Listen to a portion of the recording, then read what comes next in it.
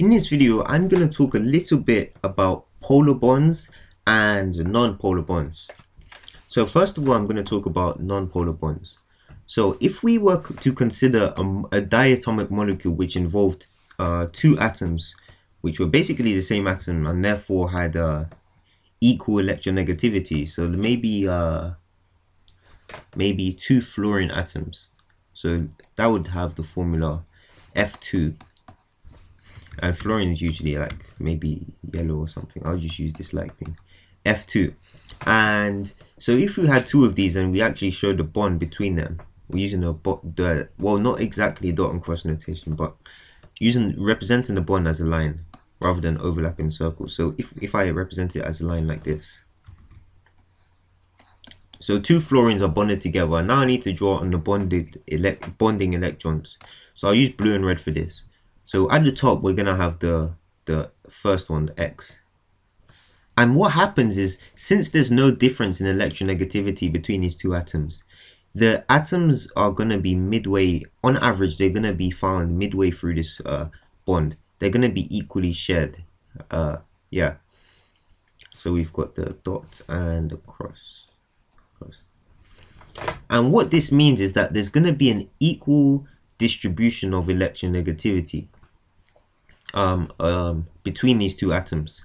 And because there's an equal distribution of electronegativity between these atoms, none of these atoms are going to be like have a slight charge or anything. There's not going to be a difference in charge between these two atoms. And so we can say that this particular bond is non-polar, since there's no difference in there's no like maybe positively charged pole and negatively charged pole. So we say it's non-polar.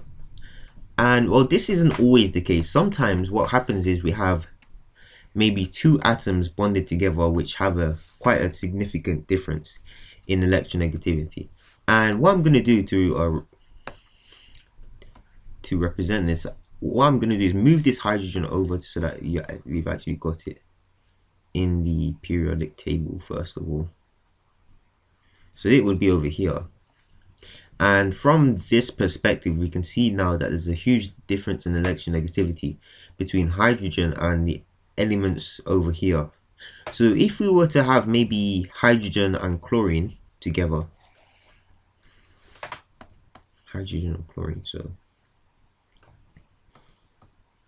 I'll use gray to represent hydrogen and maybe green to represent chlorine. So black bond, no wait, bond is white. Anyway, so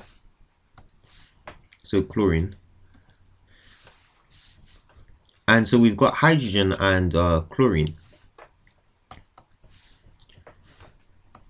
And so what would happen is, since there's such a significant difference in electronegativity, what will happen is there'll be an uneven distribution of electron density.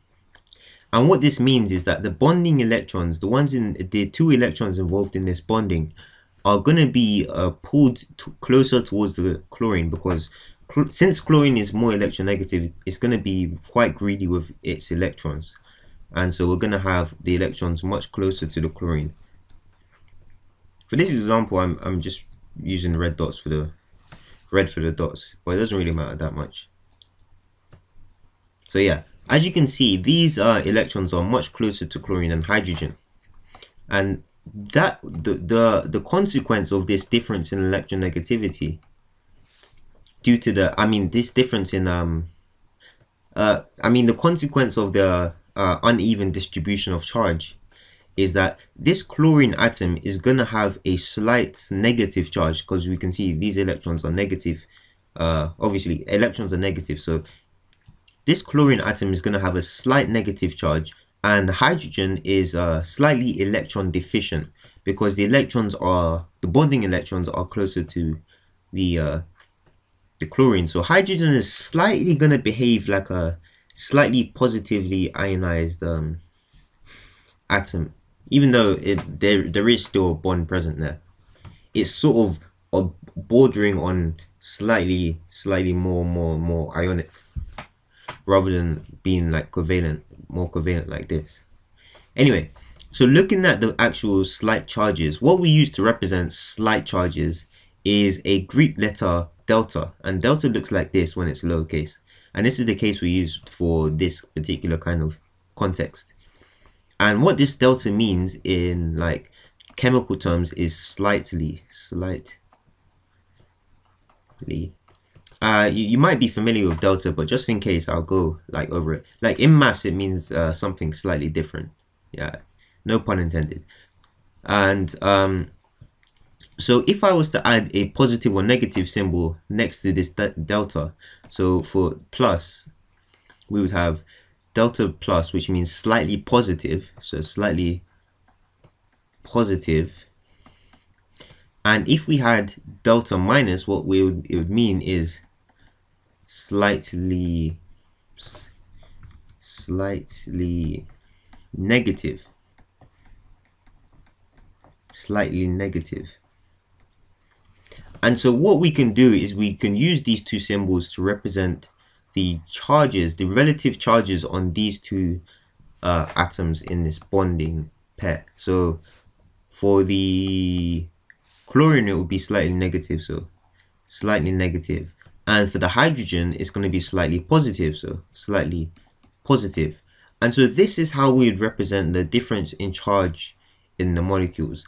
And this idea, this concept is going to come in quite handy when I go into intermolecular forces, because if we have this kind of molecule, if we were to have two of them, so if I was to maybe copy and paste this now, so copy this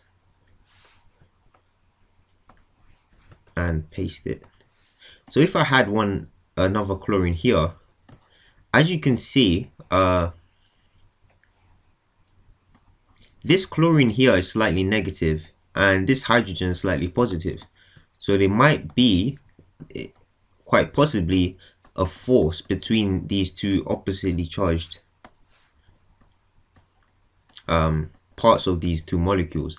And I'm not going to go into that in this video, but yeah, I hope you guys found this video helpful, and I'll see you guys in the next video, which is going to be related to intermolecular forces.